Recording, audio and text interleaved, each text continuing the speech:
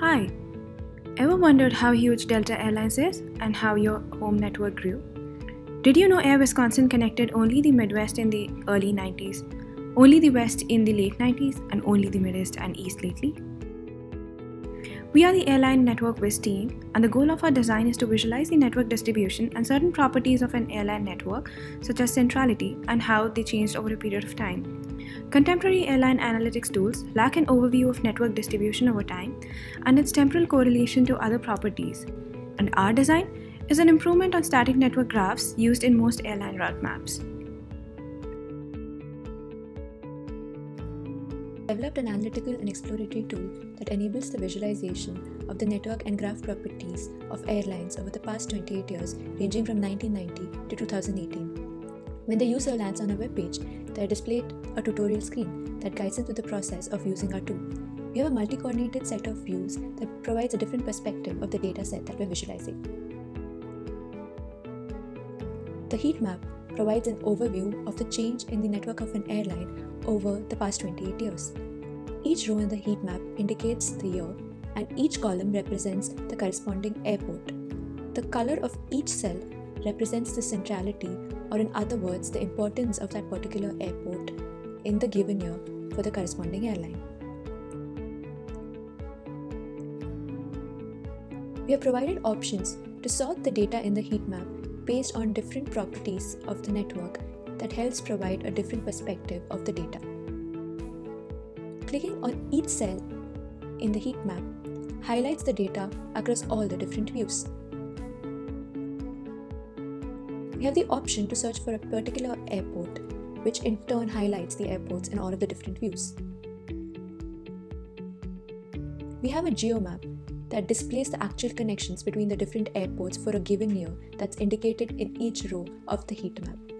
We've used the geomap because this provides a visual understanding of the actual geographic data and is a natural way to display geographic data.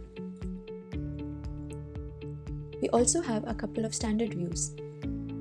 We have a scatter plot that displays the variation of degree against centrality and a line chart that shows the variation of the number of passengers flying out of a particular airport over the past few years. The user also has the option to choose a different airline that updates all of the different views. Now let's visualize the data for Air Wisconsin. In the year 2018, we see that there are 3 primary hubs for the airline. If you hover over each node in the geomap, they're correspondingly highlighted in all of the different views. So you can see that this particular hub is the Chicago O'Hare International Airport, which has a high degree and centrality, and for which the number of passengers rose until the year 2004, after which there's been a steady decrease and a corresponding increase again into the year 2018. You can see from the heat map that there has been a difference in the distribution of the importance of the airport. Up until the year 2006,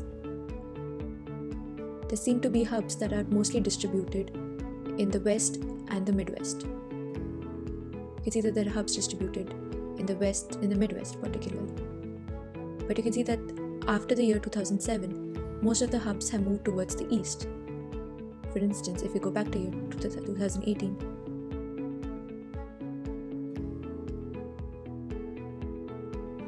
you see that the hubs are primarily in the east, with one particular hub here in Chicago. You can sort the data again based on the latitude, which displays the data from north to south, or by centrality, which ranges from high centrality to an area of low centrality. This view gives an idea of the percentage of airports that particular airline flies to. Let's try and visualize the data for Delta Airlines now. And as is visible, all the views are a lot more populated than they were for Air Wisconsin. There are a lot more hubs distributed across all regions for Delta Airlines. And this one particular hub tends to stand out. As you might have already guessed, yes, this is Atlanta. Let's compare Atlanta with another hub of Delta, which is Cincinnati. The brush and link feature of our Viz allows users to do this. Let's try it. Here you go. Now, the user can compare different network measures such as passenger trends, degrees and centralities for all the airports in the brush region. We believe that our visualization can be used by a wide variety of users, such as investors to make informed decisions, by airline professionals to analyze their competitors over years, project growth and decline, and also strategize their network layouts. It can also be used by airline enthusiasts like us to be informed about how a favorite airline or home airport changed over years.